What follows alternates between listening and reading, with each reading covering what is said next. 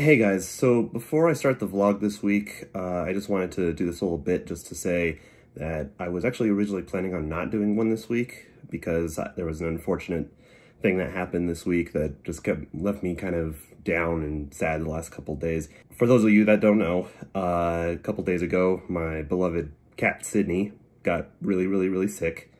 And he was not really eating or drinking. He was laying around a lot. He could hardly walk, like he was shaking a lot. So Thursday, I took him to the vet, had some blood work done on him. And yeah, turns out his kidneys and liver were kind of failing, and they were looking at some other signs that looked like either he had a really bad infection or it could have been a tumor, which with his history, when it comes to his eyeball, like it kind of made a lot of sense that we had to have that taken out a couple of months ago.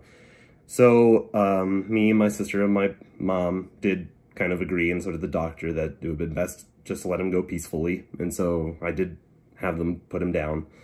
But, you know, with how amazing and badass Sydney was as a cat, I doubt he would want me as his owner to stop doing what I was doing on his behalf, you know, because that's just how amazing of a pet he was. And there was some other stuff this week that did happen that was a lot of fun, so I should put that stuff out there. But before we get into that, all I just want to say is, Sydney, you were the most bitchin' cat that has ever and probably will ever have existed. And I could say for myself and all of my friends, and even Roxy, that you will be greatly missed. And you were my friend and my buddy, and I love you. Oh, and for those of you just wondering, yes, this was not my first take to do this, because every other attempt I ended up bubbling and crying like a buffoon. So, but anyways, let's get into this week. And one last time, Sydney, you will be missed.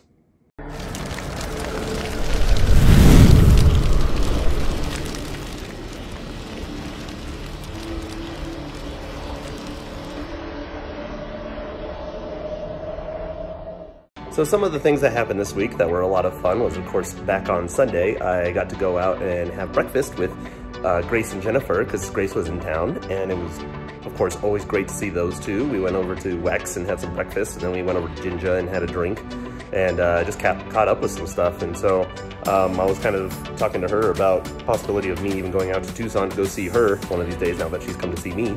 I always feel like I have to return the favor, so that might be a trip that I plan up coming up here, you know, now that I have a lot more free time with my new job.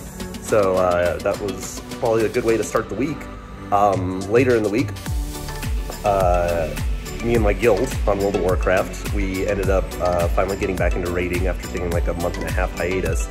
And we came back in, and on the very first night, we went in and did the last boss of the last raid that we hadn't been able to kill yet. And we finally did it, so we got this achievement called Ahead of the Curve, which of course to you non-gamers probably doesn't mean anything, but to me it means a lot. Basically just means that we were able to kill a very difficult version of the boss before the next patch comes out. So it's like, while we're still in this state of strength, we were able to kill it instead of coming back later when we have more power in the next patch to kill it. So it's just always nice to have that achievement, because once the next patch comes out, you can't get that achievement anymore. So when people look at it, they can be like, oh, these guys actually completed this beforehand. That's kind of cool. Bonus effect, not like I Yeah. We did it! Yay! Any coffee you can get those. That's happening. And I know it's nothing compared to you mythic raiders that do all the hardest version of the thing, but for my guild that's very casual, the fact that we do get through heroic at least is, you know, I always see that as an accomplishment. Then lastly, you know, even though RTX tickets haven't gone on sale yet, they go on sale next week. The dates are announced for RTX, so I went on and I actually bought my hotel at the Fairmont Hotel again. So I pre-purchased all of that stuff. The funniest thing is I was doing that while we were raiding, so I was trying to juggle both doing the boss and buying the tickets at the same time, or the room at the same time. And since it's during the 4th of July this year, I did actually end up paying a little bit extra to have a room facing towards the lake, so that if I'm in my room, I can actually watch the fireworks shows from up there, instead of having to go down and be all stuck with everybody. I can literally just bring drinks up to my room and just sit back and watch all the fireworks and enjoy myself, if I feel like not being social, which I don't know if that will be the case, but we'll see. It's still 6 months away from now, so. So one last thing that we got, of course, this week is, as you guys know, me and my dad have been working on a lot of new contracts for Windfire Productions, and we were in talks with the NCAA to do the track and field championships, like the nationals that they're going to be having here in March. But those same people also happen to be asking us about if we knew anybody that would be willing to do a boxing match, like a full production boxing match, down in Ruidoso. And so that's actually coming up here in like the next 3 weeks. It's on February 1st.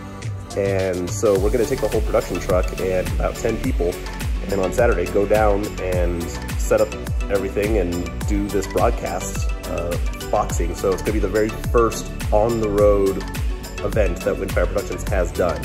And so I think that's going to be a great start just to get us where we need to go.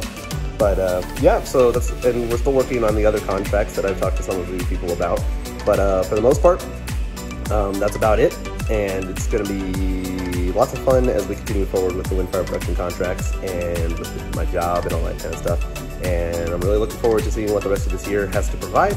And yeah, so I'll see all you guys next week.